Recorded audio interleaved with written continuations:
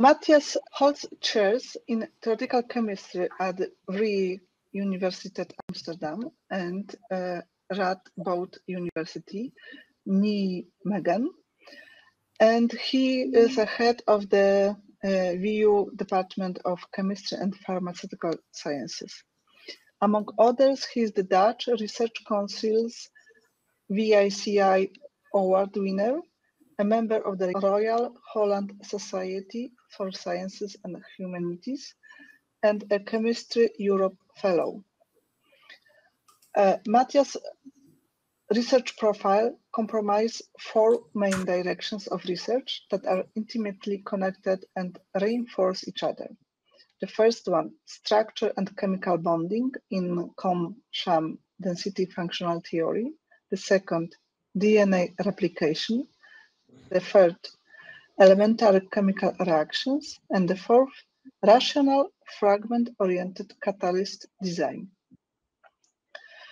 Matthias' work has collected nearly 30,000 citations associated with an H index of 73. He started his own group in 1997 as assistant professor, habilitant, in Marburg, Germany, and was offered a tenure at VU Amsterdam in 1999. He held an European visiting professorship at Warsaw University of Technology in 2013, was elected member of Royal Holland Society of Sciences and Humanities 2014, fellow of the Royal Society of Chemistry 2014, member of Advanced Research Center Chemical Building Blocks Consortium 2016, and Chemistry Europe Fellow 2020. Among the academic offices he holds are founding chairman of the Royal Netherlands Society of Chemistry, the Division of Computational and Theoretical Chemistry, editorial board membership of various international journals, among which Chemistry Europe, chairman of the Holland Research School of Molecular Chemistry, and member of the Tafel Chemie Chemistry Board of the Netherlands Organization for Scientific Research. Matthias, the screen is yours. Yeah, thank you. Can you hear me? Yes, we can. See my screen? Okay, good. Yes. Well, thank you, Paulina and Christoph, for inviting me to this renowned lecture series. It's an honor. And yeah, I will present a scientific story which is about covalent interactions and intermolecular covalent interactions. And I will do that from a quantitative MO perspective. So it's an MO picture. This is just a view on where I work. So you see the city center of Amsterdam. That's where I do not work, unfortunately, but we have a nice modern building now here in the lower part left, where the chemistry department is located. And here you see the map where we are. So Amsterdam is here on the corner of the European continent. I have divided my presentation in a more, let's say, methodological part. Number one, activation strain model, MO model, and the issue, or the question is a model a causal model? So the causality that we have in models. And so that maybe also connects with one of the questions to Simon. So what is a good model? And actually I agree with Simon that there is not one good model. There are different ones, but there are a number of conditions that I find important. I will come to that later on.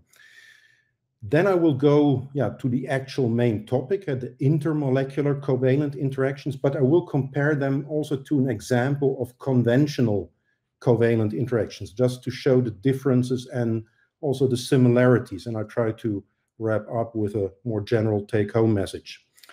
So let's go forward. First, the methodological part, which we are developing here in Amsterdam together with Celia Fonseca-Guerre, Pascal Vermeeren, and Trevor Hamlin.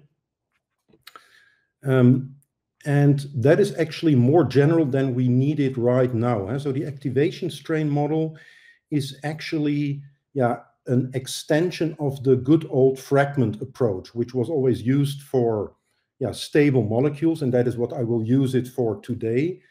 But more in general, you can also use it to explain not only stability of local minima, but also of saddle points, so activation energies. And they do not only depend on the interaction, the instantaneous interaction between two molecular fragments, but especially in reactions, they strongly depend on the strain energy, so the deformation energy that is needed when the reactants or fragments distort during their interaction. And so if we look at a chemical reaction, so not the main topic of today, then we have, for example, here, this is the energy as a function of a reaction coordinate. We start with the reactants, go up to the transition state and down to the products. And then we can say, well, if we want to understand the height of a barrier in terms of properties of the reactants, then we're actually asking, when we bring together the reactants, what does it deliver when they interact, but also what does it cost when they deform? And they do deform. And this is an oxidative addition reaction. So a metal center oxidatively adds and breaks a CX bond that is here in the transition state. You can see that. It costs energy. So if we take the transition state, we would ask, what did it cost to deform the original reactants? Well, that costs energy. Breaking the CX bond, bending the transition metal complex, but we gain energy when they interact. And of course, that doesn't happen separately. It happens all at the same time. And so it's a conceptual thing to do. What did it cost to deform? How do these deformed reactants interact? And then finally go to the completion, to the products. And we can do that also along the reaction coordinates. So when we look here at the total energy profile, in every point, we can ask, what did it cost to deform the reactants? Then we have this strain curve. And we can ask at this point, how strongly do these deformed reactants interact? And this also holds for a stable molecule. So for transition states, you can now wonder, well, if I take a catalyst complex that is less capable to interact with a certain bond, well, my bond that I break is still the same, and it's the main source of the strain, breaking the bond. Well, that will not change so much, but the catalyst interacts weaker, more weakly. So the strain curve plus the interaction curve will yield a total energy curve here in the middle that is higher for the red curve, because the red interaction is less stabilizing for the less capable catalyst. Well, today we are actually going to look at situations where, well, the reaction is actually a bond formation reaction, very simple. So in these cases, the strain is so small that it is there, it's not negligible, but it is too small to push up the total energy during the reaction to yield a transition state. So we go only in total energy down. So there's not a barrier, it's just only going down because the strain is not so high. So, and then we can wonder, so let's say today we're looking at covalent single bonds or at intermolecular interactions. So two fragments combine, there's no barrier, there is strain, but it is small because when the molecules interact, for example, a hydrogen bond, a Lewis base attaches to the hydrogen of, let's say, a water molecule, and the OH bond extends a little bit. It's stretched, that costs energy. But these stretched, deformed fragments, they can interact. We can now wonder, where does the stabilization come from? And that is where we use a molecular orbital perspective. So it's a one electron picture that makes use of the physical notion that we have nuclei with electron particles, and most of the energy is actually quite well described in a one electron wave function. But of course, we need the electron correlation phenomenon because that very subtle small term is important in chemical context, and you can build that in an average way in Kohn-Sham density functional theory. I will also say a few words about that later. So we have well, in theory exact, but in practice, of course, an approximate but quite accurate one electron model. So when we have these two fragments, A and B, let's say a hydrogen bond donor and a hydrogen bond acceptor, and we start, then the picture could be we have an A and an B, and here for the purpose of my illustration, I give A and B a closed shell, a doubly occupied MO. And in this case, I will talk about an electron pair bond, but later on, we will only look at HOMO-LUMO interactions or donor-acceptor interactions, but this is more general. So open shell systems, that's actually our concrete contribution to the EDA, and we have introduced the open shell analysis here in Amsterdam. So this is the starting point, and what we physically associate that with is two fragments A and B at infinite separation.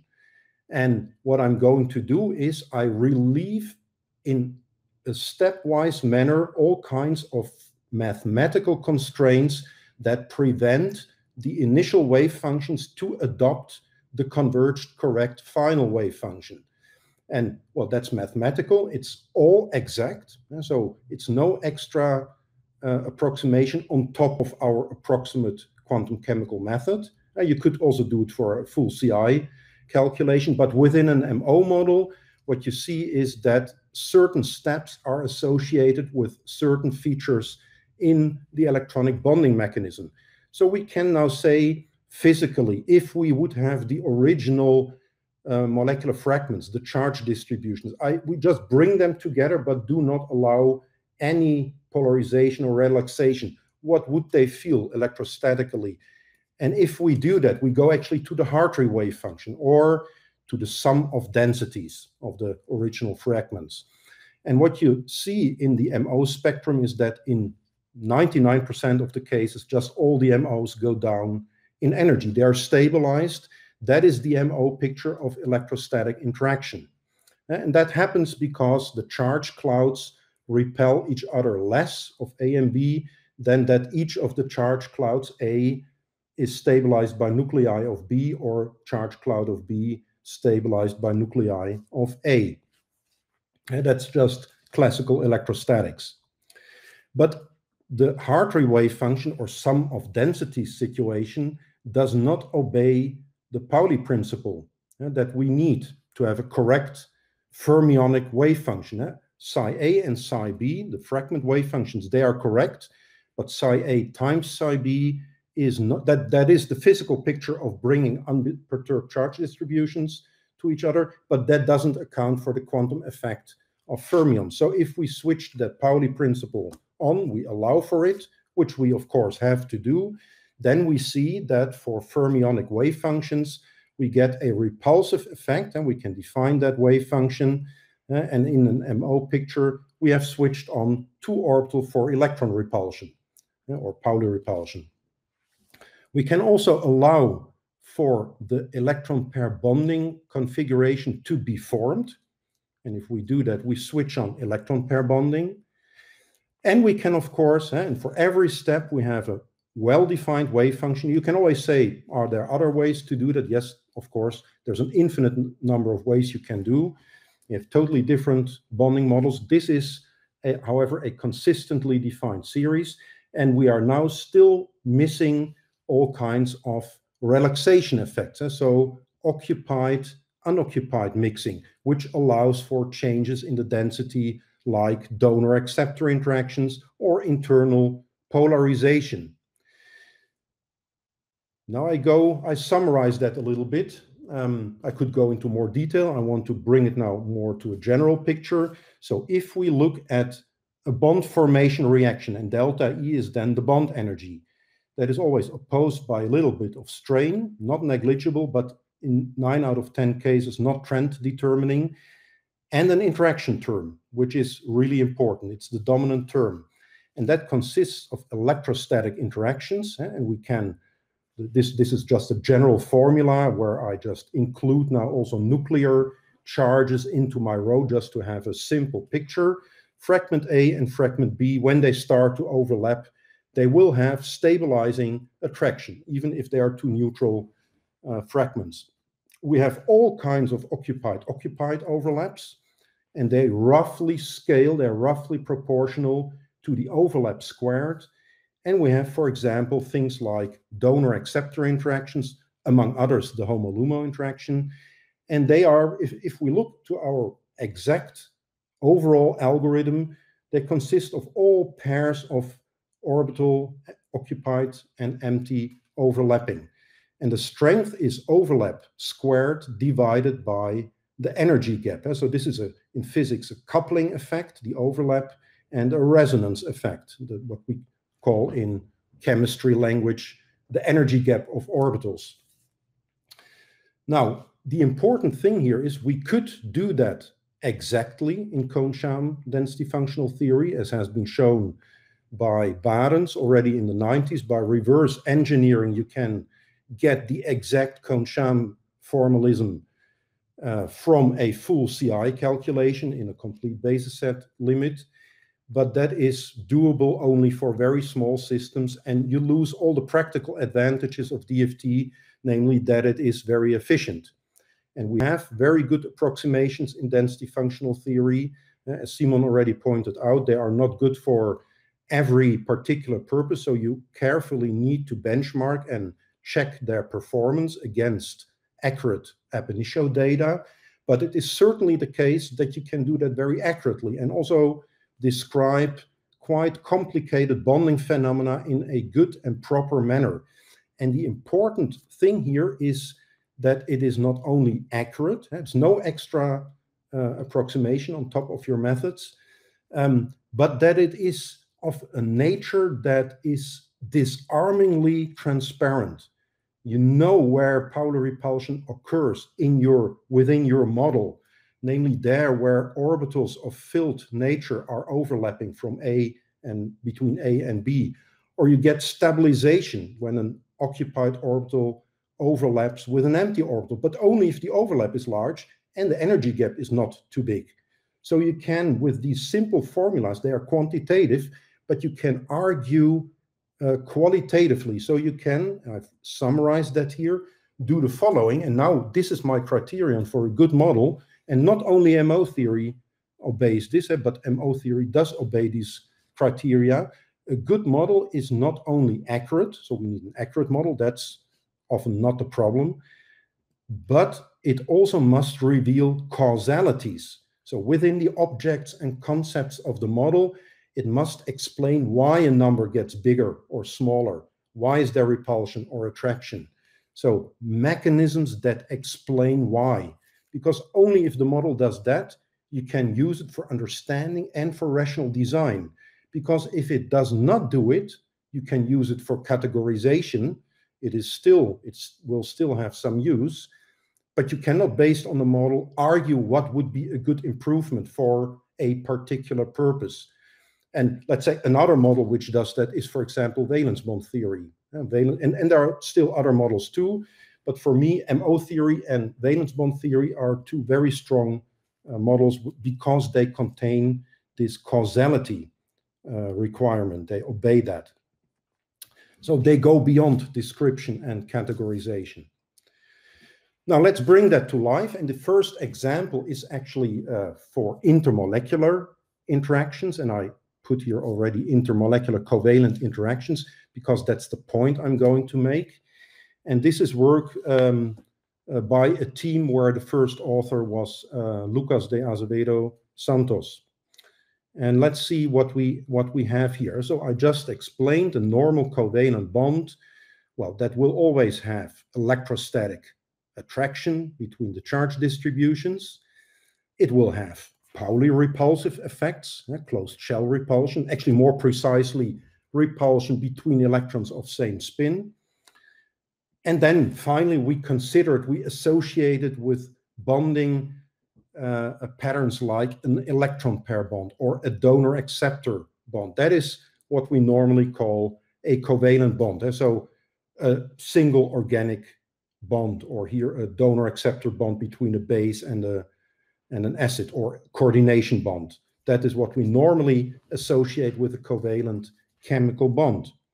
And then when we go to intermolecular interactions, weak and strong intermolecular interactions, we often switch to something else. We often look, for example, at the electrostatic potential around the fragment. So this is a strong hydrogen bond, the hydrogen fluoride with fluoride. And what you often see in the literature, well, I think for FHF minus, the opinions have already agreed on there is strong covalent, strongly covalent mechanism. But still, you encounter this picture. There is a delta minus on the left fluoride, a delta plus on the hydrogen, and that attracts the fluoride anion. So we actually look at, and we often take a contour around the density at a certain, well, either covalent or van der Waals distance. And on this plot, the Coulomb potential, the electrostatic potential of the bond donor, and the hydrogen fluoride. And then it is said, well, you see here on the electropositive side, there is a positive potential. And here you see the color code for positive potential and negative potential, blue and red. Well, blue on the hydrogen side attracts the fluoride anion, and we can compute indeed a stabilization. So this is the computed DFT bond energy at this level. So this is at a quite sophisticated level, and it's in good agreement. But that's not the point. Of course, it's bound. This picture is then also furthermore ported to other situations of electron-rich bonding. And so this is then the sigma hole model. That is actually quite a coined concept that is used a lot. And we have that also for halogen bonds. So chalcogen bonds and pnictogen bonds, where we do not have an element hydrogen bond that's donating to a Lewis base, but an element halogen, element chalcogen, or element pnictogen, for example, nitrogen or phosphorus. In all these cases, it is quite customary to look at the electron, at the contour surface around the electron density onto which we plot the electrostatic potential. And at this positive side, we identify a maximum positive potential along the bonding axis, which is indeed there. So there's no discussion about that, which has a certain positive value. And here it's in kcal per mole per unit charge. Chalcogen bond and pnictogen bond. And we see, compared to the hydrogen bond, that there's a dramatic drop in positive potential if we go from hydrogen bonds to, well, the heavier atom bonds, where we have element halogen, chalcogen, or pnictogen. So based on that, the sigma hole would predict a weakening of the bond from hydrogen to heavier bond donors, which we do not see. We see a strengthening. And so we see, for example, here 45.8 for the hydrogen bond. And if we replace hydrogen by chlorine, it becomes 52. Then it fluctuates a little bit, but it's in all cases stronger than the hydrogen bond. So that is not in agreement with what a simple sigma hole electrostatic picture would tell us. And in this way, the sigma hole model is flawed. It's just not predicting what we compute or measure. So what is going on? Let's look from the perspective of a quantitative MO picture, which yields by definition accurate values. You can always argue about, do I find that a clear model or not? But you cannot argue about its accuracy. It's just as accurate as the quantum mechanical compute engine that you're using.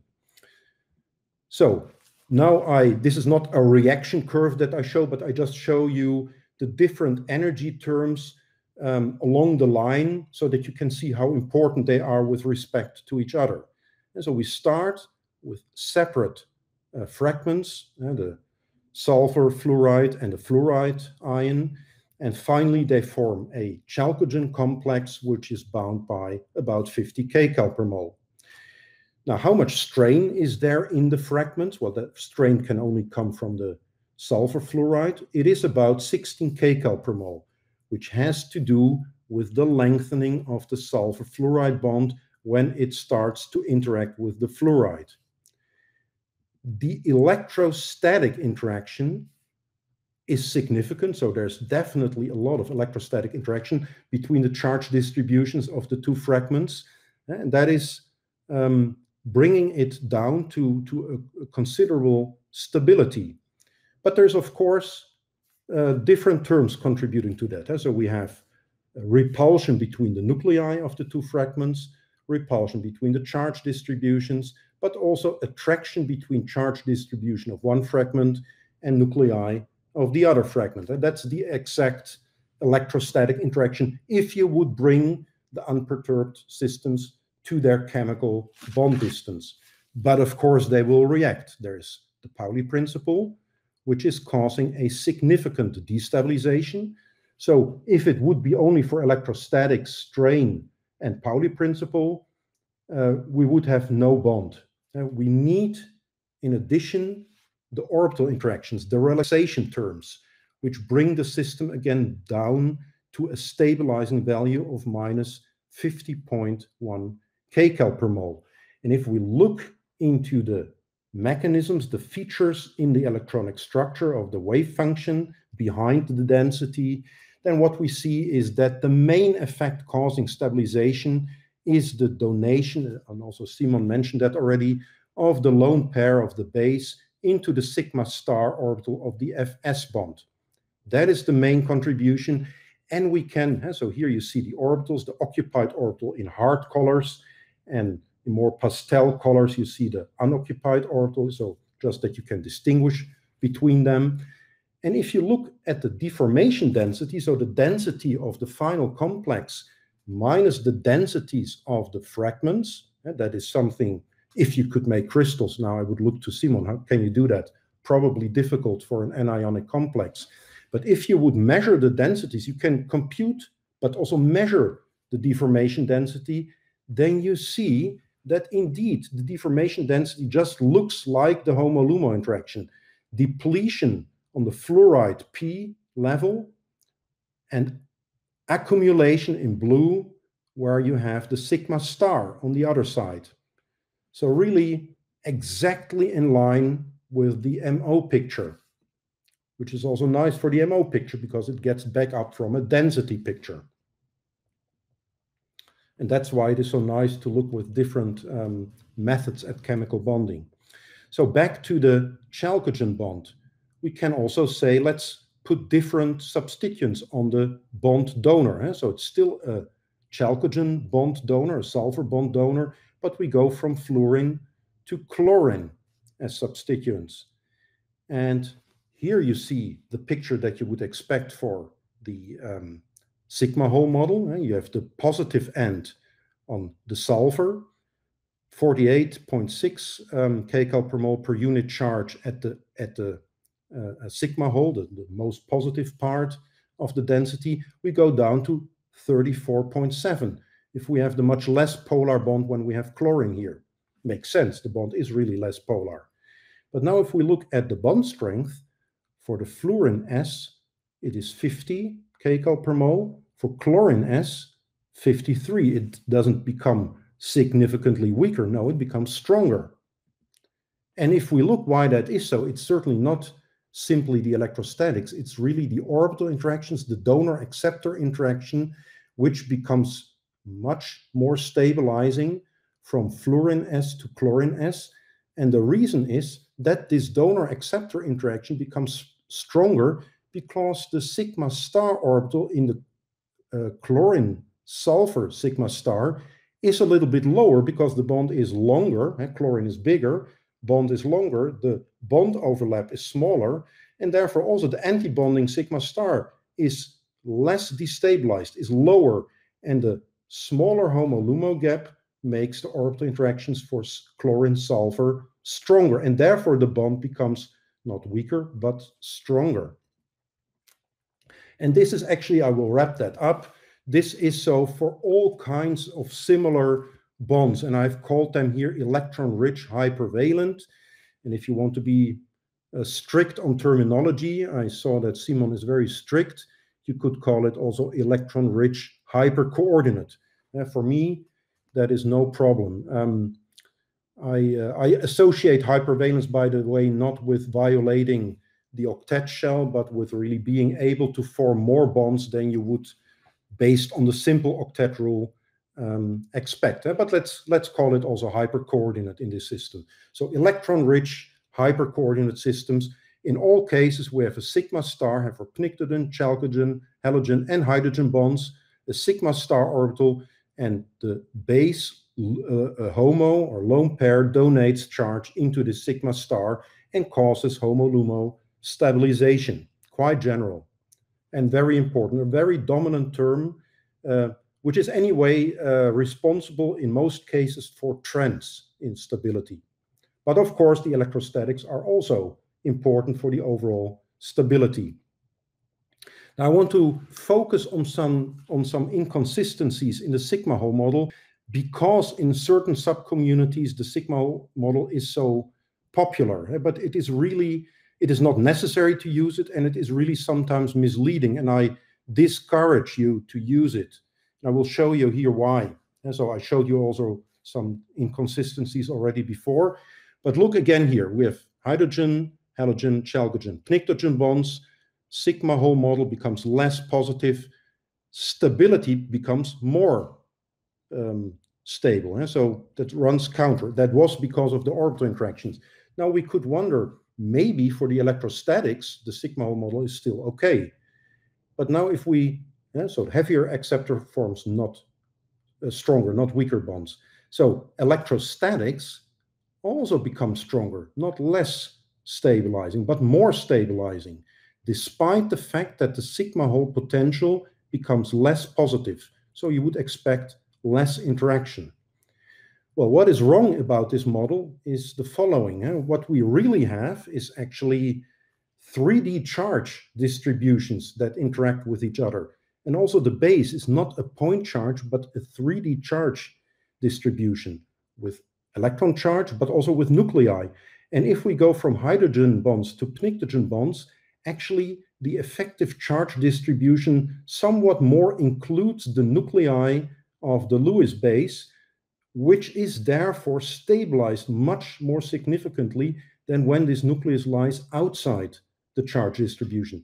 That is one of the premier reasons why we get this extra stabilization from the left to the right. So what we, and now the following point is the directionality. So if we have the chalcogen bond as an example, and we have here F sulfur forming a complex with fluoride. Here we look on top of the molecular plane. Here we look sideways to the molecular plane. And we know that the fluoride, the bond acceptor, will not be in a stable configuration when it moves out of the plane to, say, 90% bend. And so when you bend it, it doesn't matter if it is 90% or less, just bending it away from planarity is unfavorable. The sigma hole model says that is because you lose this electrostatic stabilization. But if we look, so the energy of the system indeed goes up if you bend it to 90 degrees, really significantly, -50 to +29.7. If you look at the electrostatic interaction, that goes down. And that is again, so it's not becoming less stabilizing, it's becoming more stabilizing. And the reason is, as I told you, the bond acceptor is not a point charge. And the bond donor is not just a surface, it's a 3D distribution that holds for both parties, both fragments. So again, here, what happens is the base is here. So we have here a consistent isodensity surface. You could choose them wherever you want. Here it's chosen such that it just touches the fluoride on one side. And I have now an isodistant bending. I bend it upwards and you see there's this torus of charge, this broadening around the fluoride, and the bond acceptor just dives a little bit into this pi charge density of the bond donor. And that causes the extra electrostatic stabilization. That's why the total electrostatic interaction becomes more stabilizing. So why does the energy go up? Well, we come to that, but let's first look what is wrong about the sigma hole model. The sigma hole model is wrong because it makes you think about the base and the bond acceptor as a point charge. If it were a point charge, and that is what I plot here, and you bend it upwards, then the electrostatic interaction between bond donor and point charge bond acceptor would go up. Yes, because you go from a positive to a more negative region on the iso surface. And of course, then it becomes less stabilizing, but it is not a point charge. So what is really causing the opposition to bending? Well, that is actually the Pauli term, which goes up dramatically. It is also there in the linear complex. There's always closed shell overlap, but somehow the closed shell overlap becomes much more severe if we go to the bend configuration. And if you look in the bonding mechanism, it is actually very simple. The lone pair of the base in the linear configuration has zero overlap with the lone pair, the canonical lone pair on the bond donor. That's such a fluoride, perpendicular or fluorine p orbital. And here it has plus and minus overlap. It cancels to exactly zero. But if I move it to the bend situation, there is sizable overlap. And here it's drawn in a bonding manner, but there's of course also the anti-bonding configuration or combination, and that is what's causing this destabilization. Simply closed shell overlap. So the conclusion for this part is actually intermolecular interactions, I should say electron-rich intermolecular interactions. So when some closed shell molecule comes close to a bond with a low sigma star orbital, they are all similar, weak and strong ones. I showed you here strong interactions, but it also holds for neutral bases, but then just all energy terms are just smaller, it's just more weakly bound. They always have an important electrostatic component, but often the trend determining composition contribution is the orbital interaction. And without the orbital interaction, the system would not even be bound in most cases. The sigma hole model, still quite popular, is unphysical and misleading. And the reason why it goes wrong, it's actually an elegant model. In a sense, I like it. It's just wrong because it belongs to a picture in which the bond acceptor is a point charge. And it is nothing but a point charge. It's a 3D object, and that makes the whole thing completely different. And finally, an appropriate name or designation for these electron-rich interactions would therefore be intermolecular covalent interactions, or if you want, just intermolecular interactions, but certainly not non-covalent interactions. That is a very common term. I'm actually sometimes pessimistic that it disappears because it has become so common, but it is not in agreement with the nature of these bonds. And so I would prefer intermolecular interactions, but an appropriate and really to the point designation is intermolecular covalent interactions. And now if time permits, yes, I think I have some time, I want to make the step. So how does that compare to conventional covalent interactions? And this is work by Eva Blocker and a team of the group. And what we looked at is actually trends across the periodic table, single bonds between second and third period elements X and Y saturated with hydrogen. And what do we mean by strength? We mean the homolytic bond dissociation energy, which you normally get by heating enough. You can look at enthalpy or electronic energy. They all give the same trends. So what did we look at? Well, this is computed trends. You see a 3D bar diagram in which the vertical axis is the homolytic bond dissociation enthalpy. And on the X and the Y axis, you see the fragments which are combining or dissociating. And so you can, for example, if I combine CH3 with CH3, I get here the CC bond. But the nice thing is I ordered these fragments according to their Pauling or whatever electronegativity, that's all the same trend. And what you see is, of course, what you learn in physical organic chemistry. For example, here I have fluorine radical combining with fluorine, hydroxy, chlorine, and so on till silyl radical. And so the second and the third period hydride radicals. And you see that the more electronegativity, the bigger the electronegativity difference, the stronger the bond. Not entirely systematic, but quite systematic. There are sometimes little wiggles, which we can also discuss. I will not do that today. But by and large, and that's also called the electronegativity model, that tells you if a bond has a larger electronegativity difference, it is stronger. And in MO language, electronegativity is, of course, related to orbital energy. And then if we look in particular to electron pair bonding, it's the difference between the SOMA of the more electropositive and the SOMA of the more electronegative, singly occupied MO of the more electronegative fragment. For example, CH3 and fluorine.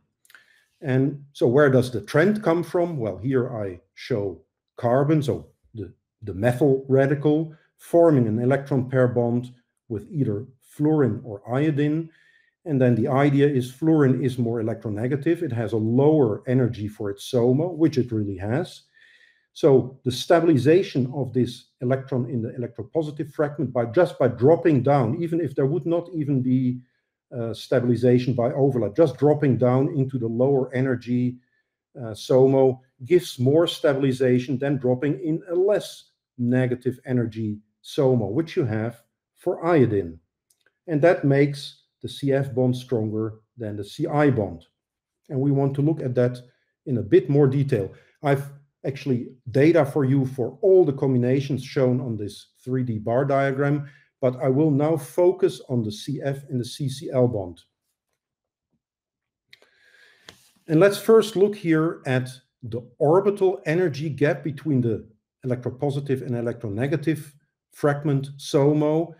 And I'm looking here as a function of the bond distance.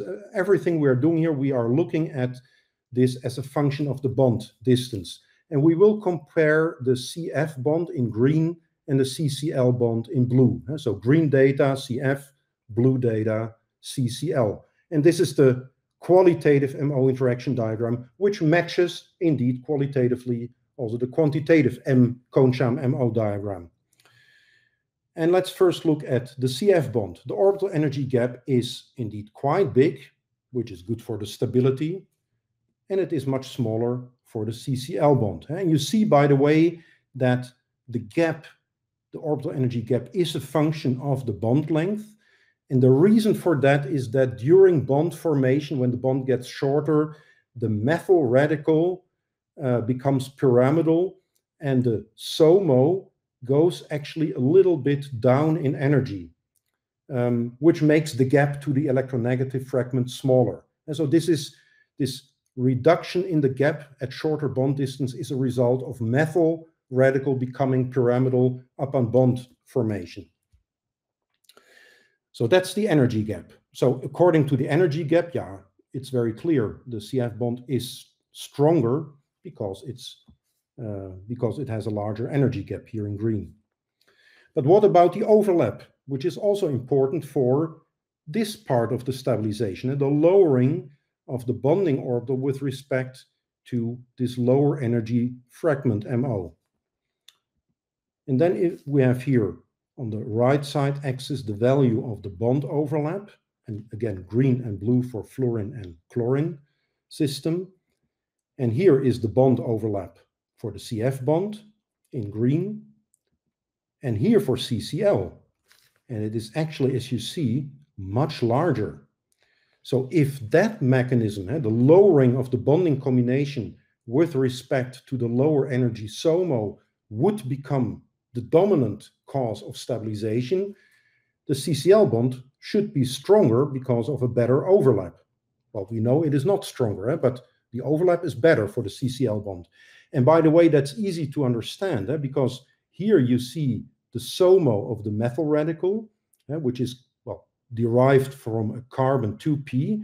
If I go from carbon along the second period to fluorine, the 2p orbital becomes much more compact. It's contracted due to the higher nuclear charge. And therefore, there is an orbital mismatch in the shape. It can never reach an optimal overlap because fluorine is simply too small to overlap all its amplitude with all the amplitude on the carbon side. But if we go from fluorine down one period, so to the next principal quantum number, we have again more extended lobes, and they match actually in spatial extension better with the carbon. So now we have a better overlap, and that's what you see here. So better overlap in the bond overlap in the CCl bond. Well, which of the two factors is now dominant? Because if you have semi-quantitative or purely quantitative MO theory, you can now wonder, yeah, I see that the overlap is in favor of the CCl bond, but the orbital energy gap is in favor of the CF bond. Which one is dominant? And there will be a surprising result. And we look here, and now we use this energy decomposition analysis, which I want to emphasize is not a model on its own. It is only a quantification of mechanisms that take place in the MO bonding mechanism. And so the model is MO theory, and our EDA method is just a tool to quantify the features in the cone-sham MO bonding mechanism. So positive and negative energies, here's the zero, and on the horizontal axis we have the bond distance. So we do a bond analysis now for CF and CCl along the bond distance, so for different bond distances. And here you have the total interaction for CF, and here for CCl. Nothing unexpected. We already know that the CF bond has its minimum at a shorter distance than the CL bond, which has a longer bond distance. And we know that the CF minimum is at lower energy than the CCl one. So nothing unexpected, nothing explained. It's just correct. We look now first at orbital interactions. And in green, you have the CF. And we always have assumed the orbital interactions are more stabilizing for CF because of the larger energy gap. The electron of the carbon fragment drops lower into the low energy fluorine. But now, what we see is that the CCl bonding orbital interactions are at any given bond distance more stabilizing than the ones for CF. So CCl has actually more favorable orbital interactions.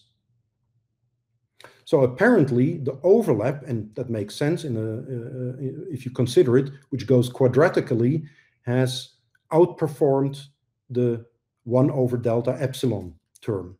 Right? That can happen. That is something, for this you need to do a quantitative calculation to see which of the two is more important. But that's an interesting outcome. So why then is the CF bond stronger than the CCl bond? Well, let's look at electrostatic interactions. CF, CCl, it's again more stabilizing for CCl. And the reason is chlorine has more electrons. They receive more stabilization from the carbon cloud or the methyl electron cloud, and vice versa, a larger electrostatic attraction of the methyl electrons by the higher nuclear charge of chlorine. Always comparing the energy with the starting fragments. So that is also not the reason, but the reason turns out the Pauli repulsion. If we look at the CF Pauli repulsion, you see here the green curve, and now that really goes dramatically up for CCl. And if we inspect which orbital interactions are responsible for that, and which Pauli repulsive orbital interactions, closed shell, then what we see is there is two important reasons.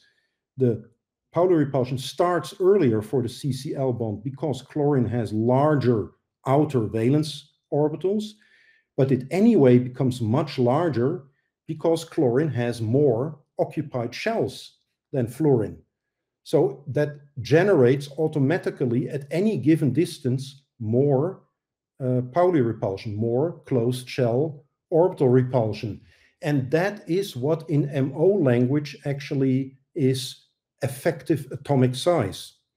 So simply because chlorine is bigger than fluorine, it will give you much more closed shell repulsion at any given distance that pushes the optimum here in faded out blue to a longer distance than for fluorine, longer equilibrium distance.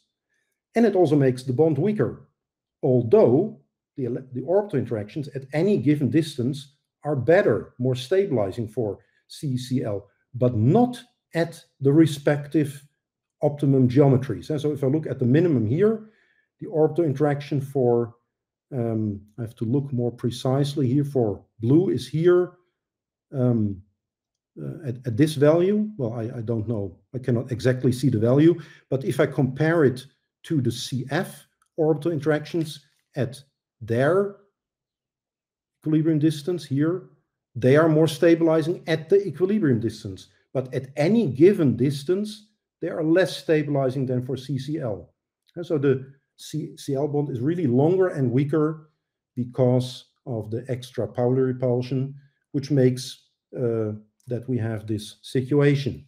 So in summary, down a group, so if we go from CF to CCl, and this continues for CBr, C bromine and C iodine, it is the increasing atom size that weakens the bond. So the electronegativity model breaks down, and we can quantify these terms in quantitative MO theory. But the funny thing, I didn't show you the data, the electronegativity model is not always wrong. It is sometimes also correct.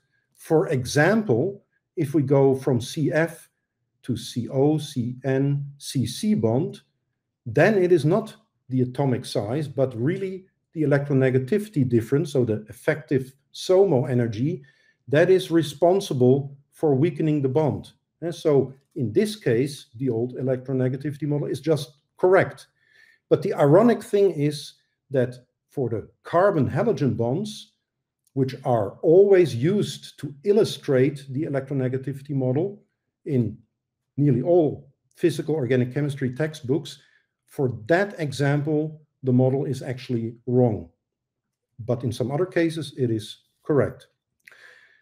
That brings me to the end. So more in general, I think you need accuracy and causality. For example, in my case, the quantitative MO model. A quantitative MO model can be very accurate if chosen well. By the way, I would like to remark that if well chosen, it really easily outperforms MP2. MP2 is not at all a benchmark to which you should compare.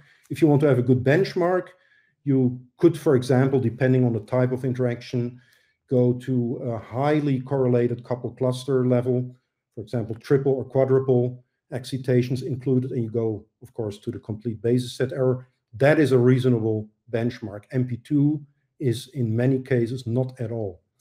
So an accurate model, but more importantly, there are a lot of accurate models.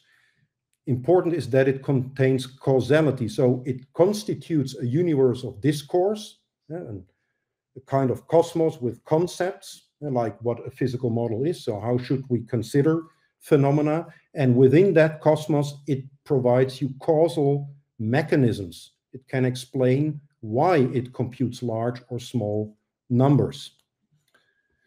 Secondly, intermolecular interactions are, certainly for electron-rich interactions, intermolecular covalent interactions, and certainly not non-covalent interactions. And what I also tried to explain is that the sigma hole model is actually unphysical. And it is because one of the two fragments is not a point charge, while the sigma hole model treats one of the two fragments as a point charge. That is really just not the right physics.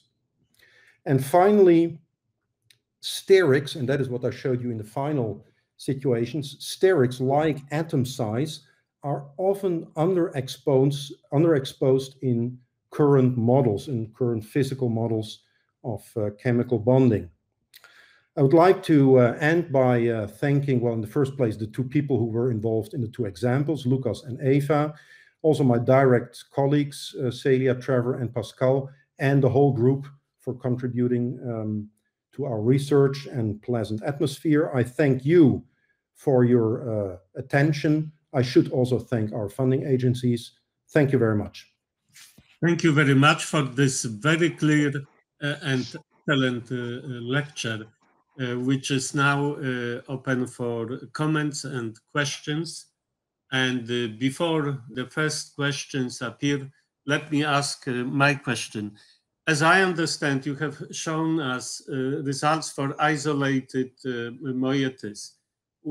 How would this change if you embed this into crystal lattices full of different symmetry? Would this change this picture you were showing us? Yeah. When I remain really very general, there are actually two situations you have to distinguish: local bonding within a crystal. And so if you embed particular molecular model systems in an environment, things are still very similar, but it is relatively, you need a few tricks to isolate the local interaction from the environment. And there are different ways to do that. One way is actually a bookkeeping that you can do. If you take your environment as a discrete environment, then you would have to look at an environment in which you have a cavity with one fragment or the other fragment and the combined molecule, which allows you to look at the bonding mechanism. That is quite involved and for larger systems quite expensive, but you can do it. A more affordable way of doing that is an effective medium, which is of course for a crystalline environment not very accurate, but in certain solvent situations, if you look at solvation effects, it is for many situations quite good, because by the lucky coincidence that the effective medium looks very similar to a time-averaged analysis of a discrete solvent with its dynamics. The dynamics make that the cavity in a real solvent, on average, if you have a time average, looks very similar. It's of course not the same, but looks very similar to the cavity in a continuum. And that gives often very good results, but it completely breaks down if you have strong solvent-solute interactions. And for that, you need this discrete approach.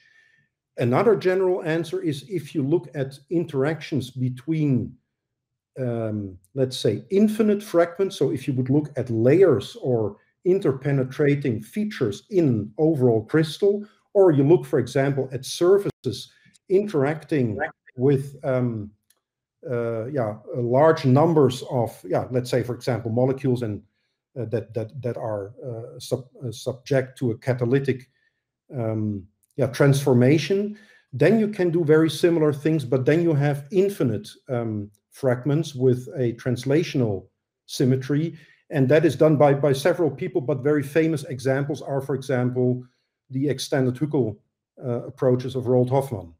And so the extended Huckels may be not so accurate, but the concepts and the mechanisms in extended Huckel are very similar to what you get with state-of-the-art quantitative methods. So the understanding that you get with extended Huckel is not so much affected by the accuracy of the extended Huckel. Thank you. Thank you very much. Paulina, can you read the question? Yeah, we have a question from Florian Clemens. Thank you very much for very nice and didactical, well-made talk.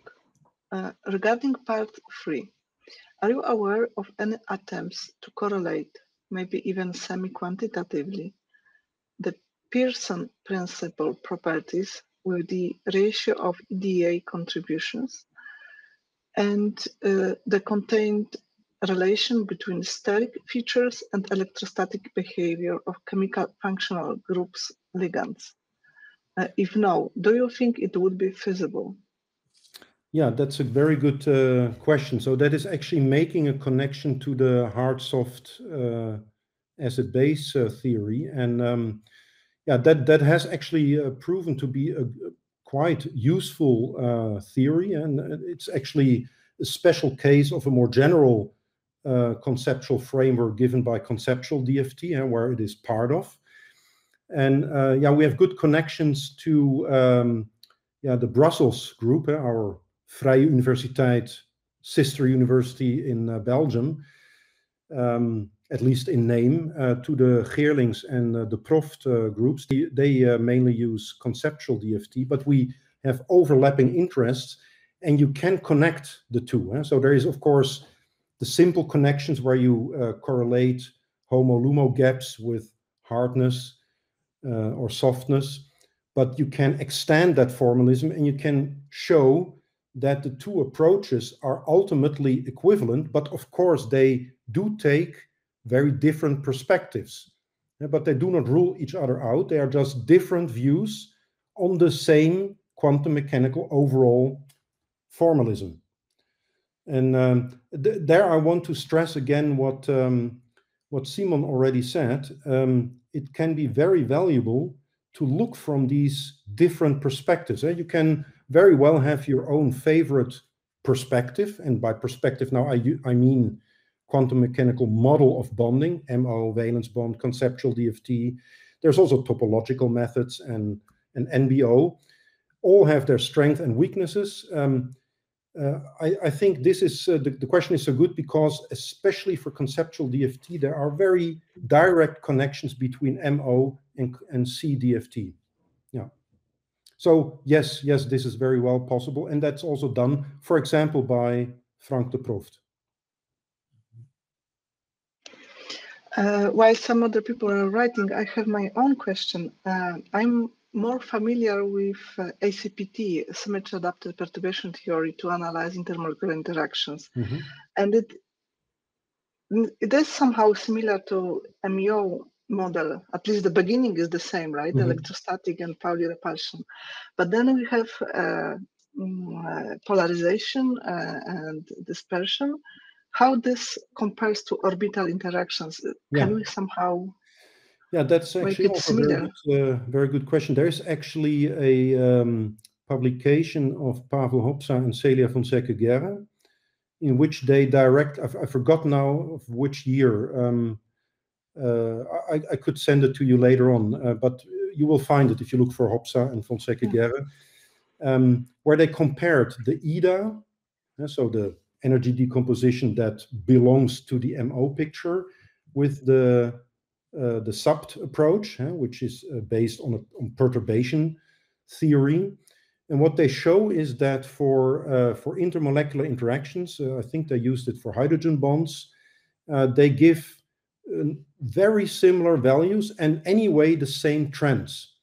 And the reason is, of course, they are, if you look at the algorithm, they are not identical but similar. So the electrostatics is the same. Overlap repulsion or exchange repulsion or Pauli repulsion, they are actually the same. And the differences occur later on. They also occur because SAPT is a perturbation theory approach. So the mathematical formalism only holds for small interactions. If they become too strong, the method breaks down. But for weak interactions, SAPT and EDA work the same. They give the same trends and very similar results. But the stronger the interaction, the more they deviate. But that is because SAPT is not applicable to strong interactions, while EDA is. It's just, it is within the MO model. It is exact. So the only error is because of the functional that you use, but not because of the analysis method on top of it. So you must say that EDA is more general than SAPT. Absolutely. EDA you can use for strong covalent bonds. Yeah. We have already a link to that paper you mentioned on the chat. And Hans Bitbergi, consider thank you, Trevor, for providing the link. And from Hans Bitbergi, consider CH3, CN, BF3. In the gas phase, distance, I am guessing, is distance.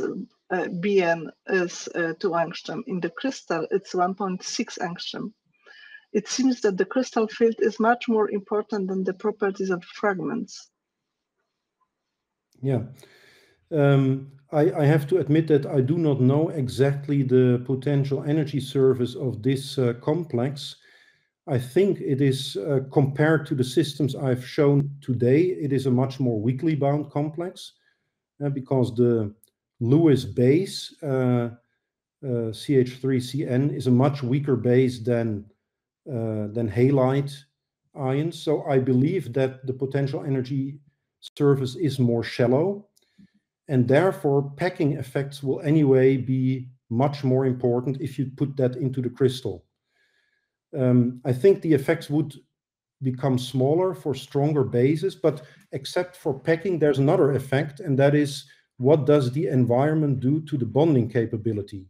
Well, very often it weakens the bonding. For example, if it stabilizes the HOMO of the base, it will make the complex even weaker, and therefore the bond longer. That could also be the case here, but I don't know the crystal. I don't know if it is just the substance itself. If that is the case, I assume that for the moment, then it could be that the environment will make the Lewis base a even weaker base, and also for that reason, affect the distance. But if I look at what the effect is, it's a shortening. So I think it will probably be rather a packing effect than that, because a weakening would not make the bond shorter. We have next question from Bogdan Lessing regarding causal interpretation. You didn't try to use the Bader's atoms in molecule model, including the viral theorem. Is it useless in this case?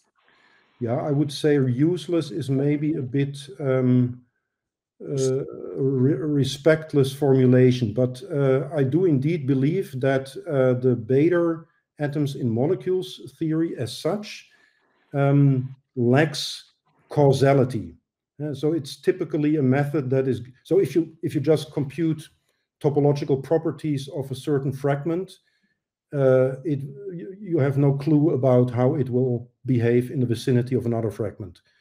So it does not have this causal power that gives this predictive power. I know that there are extensions in the topological world which try to remedy this. So, for example, interacting quantum atoms of Angel Martín Pendas, I think, is a substantial improvement. But the atoms in molecules theory of Bader is just lacking this. So, in that respect, I would not recommend it. It's also very computationally expensive. You need numerical approaches, and you can categorize systems based on that, but you cannot explain anything. I would discourage people to use it. If you want to do topological approaches, for example, then in that case, it's better to go to interacting quantum atoms. And I personally, but that's my taste, I would go to MO theory or valence bond. So valence bond fits a bit less naturally with DFT, but you can also do it if you want with DFT. But well, in that case, you can just use regular wave function theory. I find it also a very good model, but I have a personal preference for MO. I think it's easier in the end to explain something. Mm-hmm. Yeah. Samuel Titith, did you consider different spin states in your model? Yeah, not in these particular examples, but in similar examples. So, for example, you can have in multiple bonds, you can have often different spin states, and also in metals you can have different spin states, and that will definitely change their bonding behavior, and that corresponds to what you see in experiments. So if you excite fragments, if you excite them to different spin states, they will behave differently. So the spin state matters. And to give you a very trivial example, if you would have two fragments, let's say, make it as simple as possible, two hydrogens which approach each other with same spin, they will not bind. They will just be repulsive. And if they have opposite spin, so the overall system can change between different overall spin, they will become bound. And that shows you how dramatically the bonding behavior depends on the spin state. Mm-hmm. Thank you. Simon, Paulina, I do not see anybody writing. And how about you? Do you have your questions? Yeah, could I ask a question? I was trying to figure out how to write in the chat, but I don't see how to do it. Just ask. This is I ask it towards the end now. It's a more general or even philosophical question, but I would be interested to get your opinion on that. Mm-hmm. I think with many of these models and explanations, if we, like you did now, really didactically go through it, explain it, I think there are very little doubts or very little problems. But sometimes we have semantic problems or problems of definition. Mm-hmm. Just for example, what you call hypervalent, I call hypercoordinated. Mm-hmm. And if we just, write one sentence about it, we would maybe talk about opposite effects. But if we just talk about it, it's the same thing. So how, and I think we have that problem also in quantum crystallography, that we have many terms that are used in different ways. Even your example of non-covalent interactions, which I think many of us use the term, but we don't believe that it's only non-covalent interaction. Mm-hmm. So how would you, what's your take on definition and semantics? And is there... Yeah, that I think that's in all of science important. And I have the impression, especially in theoretical chemistry, you can sometimes have religious fights and later find out that you actually agree, but just use different language. So I think the hypercoordinate and hypervalent are probably the easiest problem, but it's a problem because if we talk about it, we find out that we actually mean the same thing. But a more complicated and a deeper problem is exactly when you use different models. And as you said, there is not right or wrong model. But I would say there are useful and less useful models. And just one comparison, one general comparison. If you look just in the old times, when mankind thought that the center of the universe is the Earth and the sun rotates around the Earth. And later we corrected that. In the solar system, the Earth rotates around the sun, and that makes, that is what we now of course know. However, the old picture is in a sense not wrong. It is just leading to a very complicated description of all the motions you are seeing. Of course, you can put the origin of your coordinate system into the Earth, and then the sun rotation will be simple, but all other planets of the solar system will make complicated motions, and putting the sun in the center leads to a much easier description of the solar system. So I would say both models are in a sense correct, but taking the sun as the center leads to a much more transparent description. And that is what you sometimes also have with chemical bonding models. There are different models, which, if they are quantitative models, they can add up to the same total energy and the same structure, but they look very different.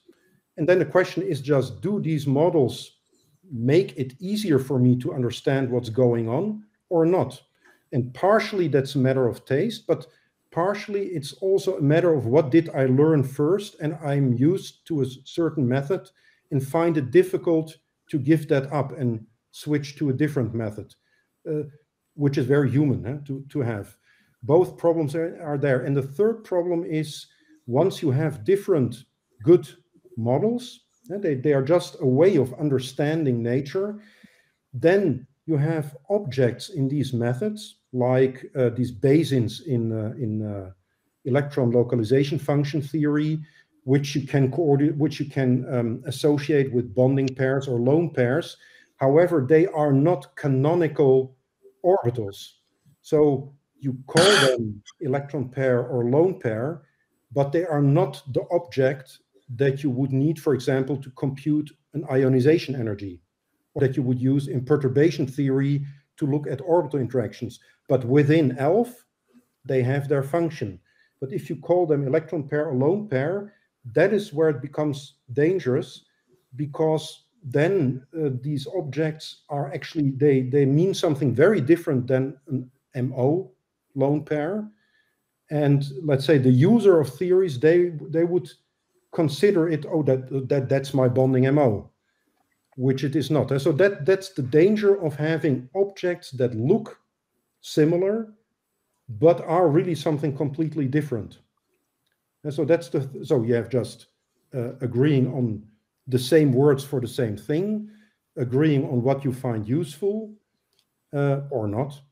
And then finally, being aware that similar appearances of objects in one model are not one-to-one related to objects which look similar in another model. And that's the third thing you should be aware of to avoid misunderstandings.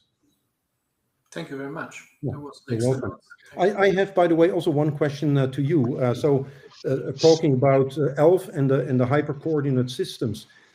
So with ELF, for example, or another method, how would you then explain that carbon does not form a regular hypercoordinate configuration, like let's say if chloride attacks chloromethane, the trigonal bipyramid is not a minimum but a saddle point. But if chloride attacks chlorosilane, the trigonal bipyramid is a stable, well, let's call it hypercoordinate system. How would you explain that in ELF theory?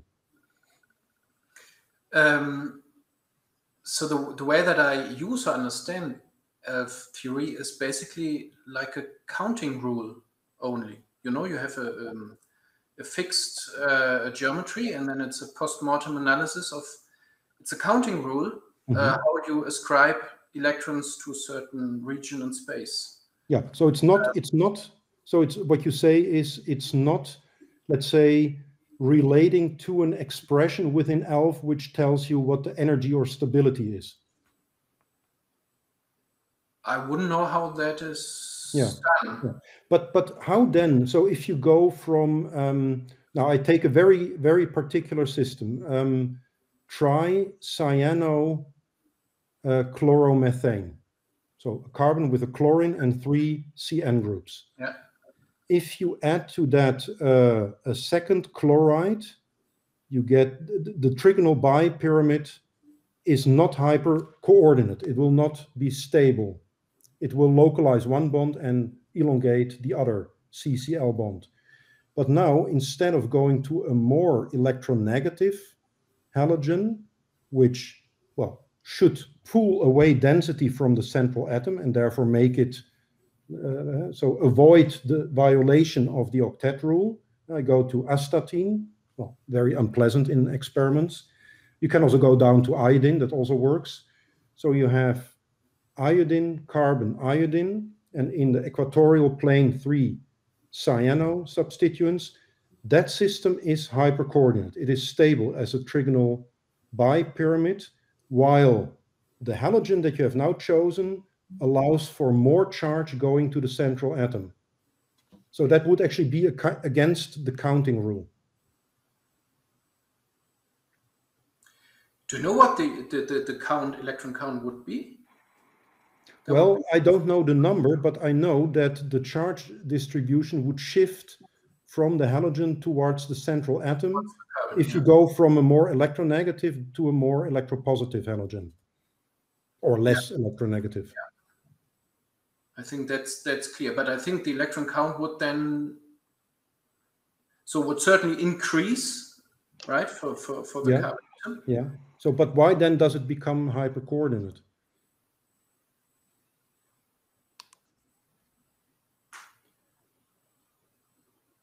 Aha, okay.